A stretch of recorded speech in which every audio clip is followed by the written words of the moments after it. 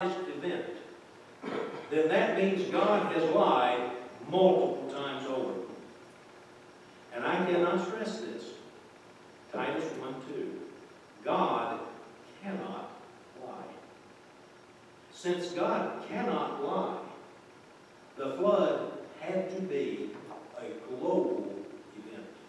Amen. It covered not just where Noah lived, it covered the entire planet. Amen. The entire planet was consumed in this flood. Amen. And if you was able to go backwards in time in a space shuttle and look at planet Earth during the days of the flood, you would see nothing but a ball of water with one little 450-foot long object floating along the top of it. Noah's Ark. That's what you'd see. That flood was a global event. It was not a localized event, because God can't lie. He cannot lie. All right? I mentioned about the genealogy, and for the sake of time, I'm not going to go through all of these dates and years. But when did the flood occur after creation? Well, we can look at the Bible, we can look at genealogy, mainly in chapter 5 of Genesis, and we can figure that out. Where so-and-so begat so-and-so, and on down the line, it adds up to 1,656 years after creation. So for 1,656 years, God basically said, I will let humanity's conscience be his guide. And let's see where it gets him. Where did it get him? Almost complete extinction. Did it not? God was like, I can't put up with you anymore. I'm going to start over with one thing. For 1,656 years after creation is when the flood occurred. Now, from present day, when did it occur? Bible scholars say about 4,360 to 4,400 years ago, give or take a few years, somewhere in that neighborhood, is when the flood occurred. For the sake of this discussion, I'm going to go with the round number of 4,400 in just a minute. Okay, so just for the sake of this discussion, let's say it was 4,400 years ago. Okay, and bear that in mind as we go through this. What happened to the ark? Where did it come to rest? Well, the Bible tells us what happened to it. It came to rest upon a mountain called Ararat. Where's Mount Ararat? Well, you can find that on a map. This here is a picture of the capital city of Yerevan, which is in the Republic of Armenia. So this is Armenia, the capital city. Behind it, this is Mount Ararat. Over here to the left, kind of behind it to the left, is a mountain called Lesser Ararat. It's about 3,500 feet shorter than Mount Ararat. Mount Ararat is nearly 17,000 feet tall. And this is where the ark came to rest. It's the tallest mountain in this region of the world. And you see where it's located here in eastern Anatolia region of Turkey, near the border of Iran and Armenia. That is where Mount Ararat is. And to put this number in perspective, if Mount Ararat was in North America, it would be the 10th tallest mountain in the North American continent. That's Canada, U.S., Mexico. In North America, it would be the 10th tallest mountain, if that kind of helps you get an idea of perspective of how tall Mount Ararat is. The scriptures tell us this is where it ended up coming to rest. Right here on the border near Armenia. I thought that this was interesting and I wanted to share it with you. In 2010, there was a scientific expedition of Turkish and Chinese people who went to Ararat to see if they could find Noah's Ark. They took a video camera. Not long after they videoed this, the Chinese government said, no, they didn't find it. They didn't know. They immediately banned the video in China. They said, no, they didn't find it. Well, somebody managed to sneak the video on YouTube, and I managed to get some screenshots of it before it got taken down. In 2010, they found the remnants of this object that was resting 13,000 feet on top of Mount Ararat. When they go inside, if you can get a picture of this, this is an individual standing and look what looks like a corridor made out of wood.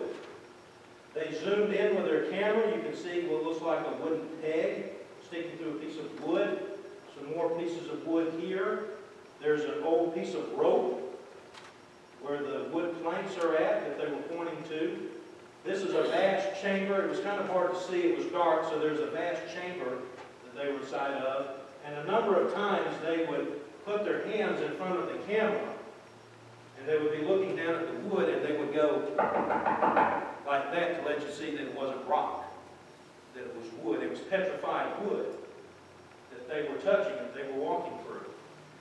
They took some wood from this object, and they did some carbon dating on it.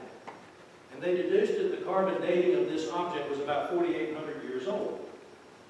When I got to thinking about that, Pastor, I was like, wow, that's very accurate. Because if the flood was, and again, we'll use that round number of 4,400 years ago, the flood occurred 4,400 years ago. God had his 120-year deadline, or ultimatum, that I'm sending a flood, Noah. Noah had to cut down trees to construct the ark with, right? Well, he wasn't going to use a sapling tree to make a vessel that large. He had to find trees that had been growing for a while. He had to find trees that were large enough to make the planks out of this vessel, right? So you know and I know that it takes a couple of centuries for a tree to grow to that size. So when you start to add all this up, it comes up to be about 4,800 years, doesn't it? Do I think they found Noah's Ark? I think they did. I really do. Now, other than looking at this video on YouTube, I don't have any other evidence or proof of it, but my heart tells me they found it. Now, did I have to see a video to convince me that the Word of God is true? No. I hope I've made it abundantly clear at the beginning of this that since God can't lie, and this is His book, I take it at face value, regardless, whether I have physical evidence or not. But isn't it nice when things like this come up? Isn't it nice when you see things like this?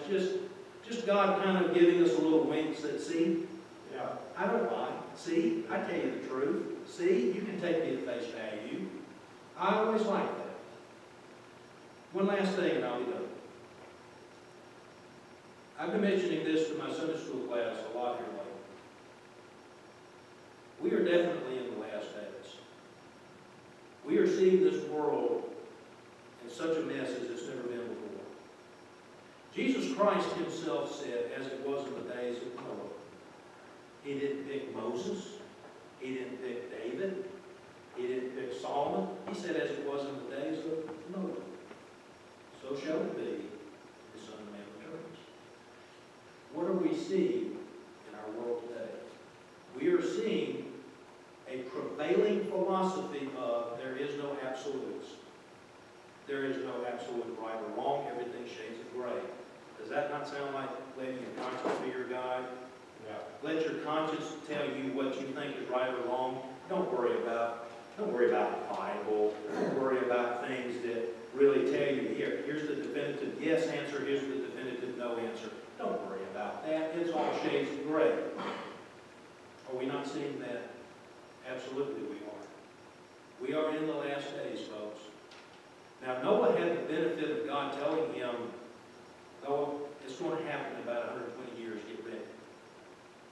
All we know is it's going to happen in the hour that we think not. Amen. So what am I saying? I'm saying to you, specifically saying to people who are watching my video, if you don't want the judgment of God, if you don't want to go through the judgment of God that will happen after we're gone, the only way you're going to escape is by trusting Jesus Christ as your personal Savior. That is the only way. There is no option B or C or D. There is only one way to heaven, and that is through Jesus Christ. Amen. There was only one ark made. There was not a fleet of arks, was there? No. God didn't say, Noah built a cruise line of arks. And if they don't want to be on your ark, then they can get on Japheth's ark. And if they don't want to get on his ark, they can get on Shem's ark. No. There was no ark 2, 3, 4, 5. There was only one ark. Amen. There was only one way to escape the universal flood. You either were on the ark or you wasn't. And if you wasn't, guess what? You died. Yeah. Putting it as candidly and as pointedly as I can. You were either on the ark and lived, or you wasn't on the ark and you died. Salvation is the same way. You either know Christ and you'll have eternal life, or you don't know Christ and you're going to have eternal damnation. It's that simple. It is that simple. But unfortunately, man wants to muddy the waters and say, no, there's alternatives to this. No, there's not. There's only one way, just as there was only one arm. So that's what I wanted to talk about tonight. So I hope that you enjoyed it. And next week, we'll pick up with the most wondrous city that was ever constructed. So I thank you for being here, and I thank you for your time and your attentiveness. And I'll turn things back over to the pastor.